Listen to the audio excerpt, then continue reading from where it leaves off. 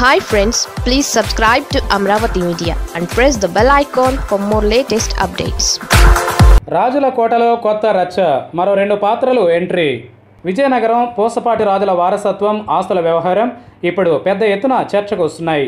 గత 3 నెలల వరకు తెరచాటు పోరాటాలకే పరిమితమైనదంతా ఇప్పుడు సంచయిత గజపతి రాజుకు మాన్సాస్ పగ్గాలు అప్పగించడంతో ఒక్కొక్కటిగా బహిరంగమవుతున్నాయి.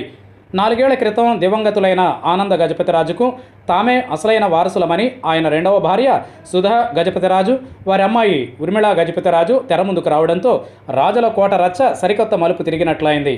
మార్చి నెలలో ఆనంద గజపతిరాజు మొదటి భార్య ఉమా గజపతిరాజు పెద్ద కుమార్తె సంచయిత గజపతిరాజును మాన్సాస్ ట్రస్ట్ చైర్పర్సన్గా, అదేవిధంగా సింహాచలం దేవస్థానం ట్రస్ట్ చైర్పర్సన్గా నియమిస్తూ రాష్ట్ర ప్రభుత్వం ఉత్తర్వులు జారీ చేసిన సంగతి విదితమే. అంతవరకు ఈ 2 కీలకమైన బాధ్యతలు చూసిన కేంద్ర మాజీ మంత్రి అశోక్ గజపతిరాజు ఒక్కసారిగా మాజీ అయిపోయారు.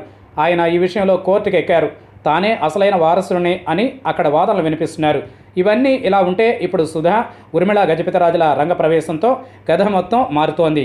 1991లోనే ఆనంద గజపతిరాజు సంచయిత గజపతిరాజు తల్లి ఉమా గజపతిరాజుకు విడాకులు ఇచ్చారని, నాడే ఆస్తి పంపకాలు మొత్తం పూర్తయ్యాయని, వారికి పూసపాటి సంస్థానంతో వారసత్వంతో ఏ రకమైన సంబంధం లేదని తల్లి కూతుళ్ళు సుధా, ఉర్మిళ అంటున్నారు.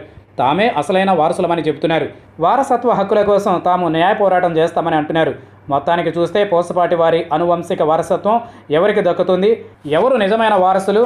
అశోక్ గజపతిరాజు చెప్పినట్లుగా ఆయనే మళ్ళీ మాన్సాస్ ట్రస్ట్ చైర్మన్ అవుతారా? ఇవన్నీ ప్రశ్నలే. మొత్తం మీద చూసుకుంటే ఈ వ్యవహారంతో రాజుల కోటలో రచ్చ సంచలనము రేపుతోంది.